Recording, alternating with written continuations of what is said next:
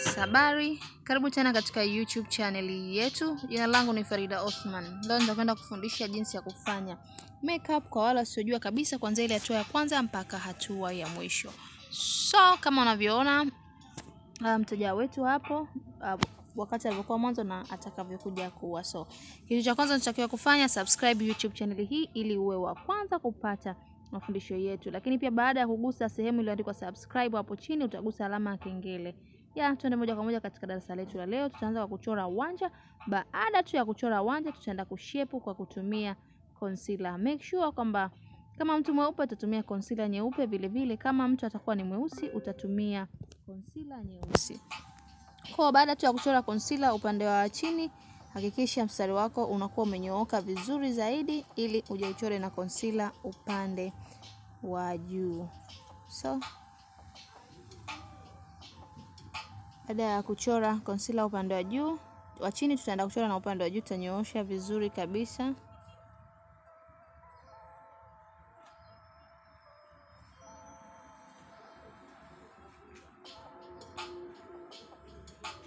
Kwa wale ambao hawana concealer, unaweza kutumia foundation katika kushape wanja wako.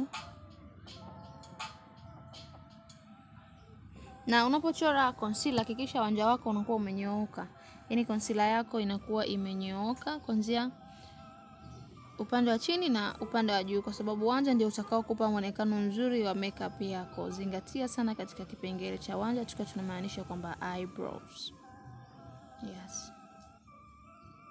Kwa baada ya wanja tutakwenda kupaka eyeshadow. Leo nitakwenda kutumia rangi mbili, nitatumia maruni pamoja na white. So baada ya kupaka rangi nyeupe, nitakwenda kupaka rangi ya maruni upande wa pembeni kabisa.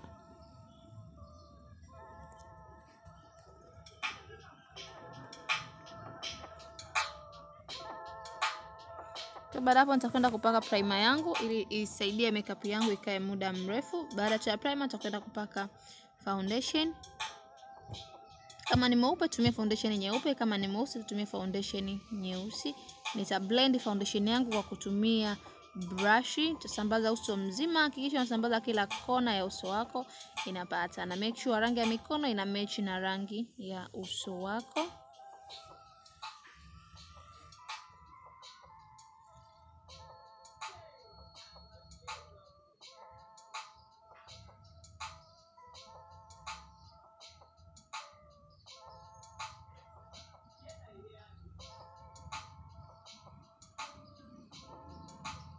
So blend it well, sambaza kabisa.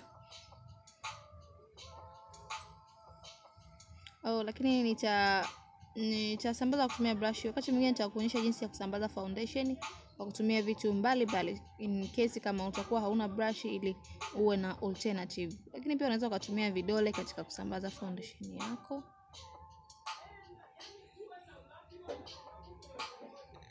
So baada ya kusambaza foundation yangu vizuri, foundation itakuwa katika muonekano huu hapa ambao unauona kwa sasa hivi. Yes. Sambaza uso mzima.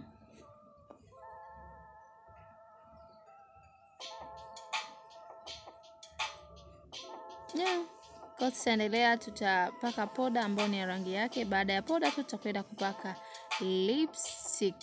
Yes, kama ambavyo unaona. Kwa baada hapo, na huu ambao unauona hapa ndio utakuwa muonekano wetu wa mwisho baada tu ya yeye kujitanda hijabu yake vizuri. Hao ni wanafunzi wetu, na hii ikiwa ni makeup kwa ajili ya kuwafundishia wanafunzi. So kwa wale wanaohitaji kujifunza, kwa sasa tupo Dar es Salaam, Tegeta, Tanzania. Unaweza kutupigia simu 0657292650. Ada yetu ni nafuu sana, ni kwa shilingi 50,000 tu. Utajifunza makeup pamoja na malemba. Make sure na like, una share na una comment. See you next video guys, and I love you so much.